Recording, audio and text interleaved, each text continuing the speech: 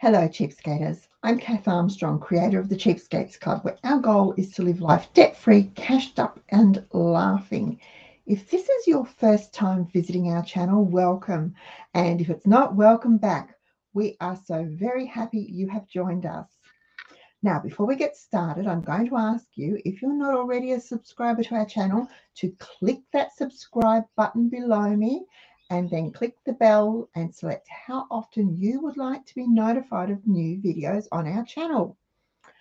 Doing this ensures that you never miss out and you can be amongst the first to view a new video. Inflation is hitting all grocery budgets. Mine, yours, your neighbours, your best friends, everybody's. And prices seem to be going up every single day. So it's time to take a good look at your shopping list and make some adjustments. Now, the latest stats are that groceries have gone up on average 37% in the last 2 years. Now, I know we already knew that. It was a no-brainer. Anyone that does the grocery shopping knows that. It just takes the powers that be just a teensy tiny little while to catch up with real life.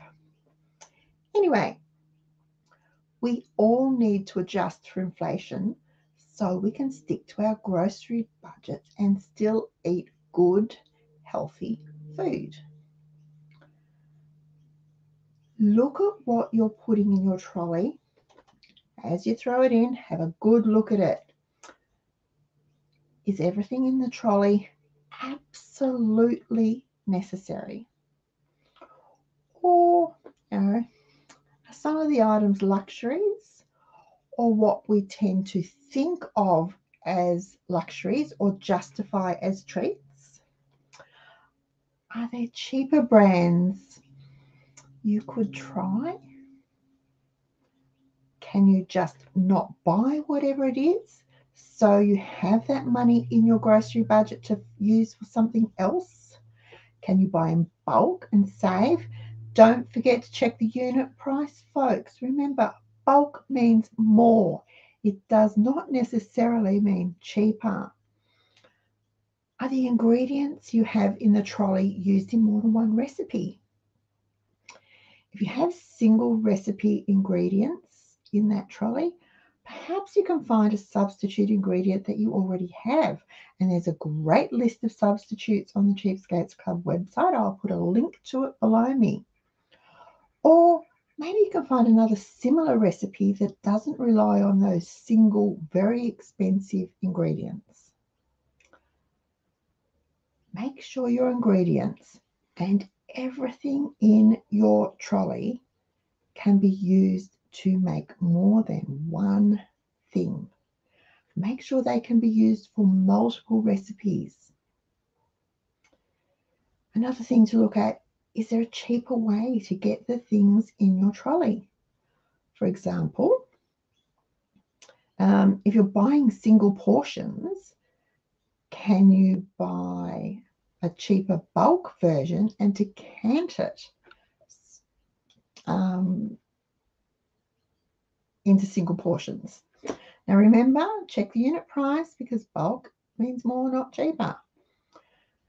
Things like single serve yogurts. Buy a kilo of yogurt and portion it out for lunches or breakfasts or snacks, or better still, make it. Or grated or sliced cheese. Can you buy the block and grate or slice it yourself? The cost saving on that alone can be significant. For example, did some little price checking here. A 250 gram pack of cheese slices costs $4.40 or $17.60 a kilo. A 500 gram block of cheddar cheese costs $7 or $14 a kilo. Straight up, that's a $3.60 a kilo saving, or $187.20 over a year if you use 2 packets of sliced cheese a week. And yes, you can slice that block of cheese just as thinly as the wrapped slices. The trick is to slice it straight from the fridge while it's cold. Use a very sharp knife, or if you have one, an electric knife. Just go zip through it. Actually, an electric knife in the kitchen, handy thing to have. Or you can use a cheese slicer. Get it from the kitchenware shop, a homeware shop.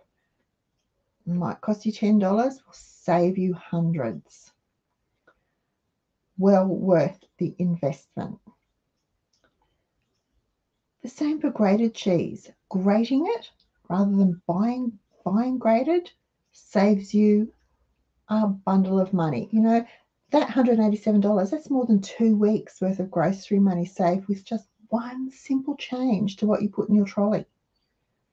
A simple adjustment for inflation that is going to save you a lot of money. Think about what's on your list and how you can get these things cheaper as you do your shopping. Now, it might add about 5 minutes to your shopping trip, but it can mean the difference between staying on budget or going over budget. And if you go over budget, it's usually, more than you can really afford. We have a budget for a reason. Think about it, make those simple adjustments to your shopping, and you will beat inflation. If you like our channel, could you please help us by doing 3 simple things? Like, subscribe, and share. Click the thumbs up, then the subscribe button, and then choose how often you want to be notified, and then hit that share button and send the link to someone you know who might benefit from this video. These 3 things really help our channel to grow, and they make it easy to find. And the easier it is to find, the easier it is to spread the word that it is not only okay to live life debt-free, cashed up and laughing, but it is absolutely possible even in this crazy world that is 2022. Thank you so much for watching. Please leave a comment if you have one in the comments below me. I read all comments and I do my best to answer your questions. If you have a question, it helps if you put it all in capitals so it stands out. Sometimes they get a bit lost in the general chit chat.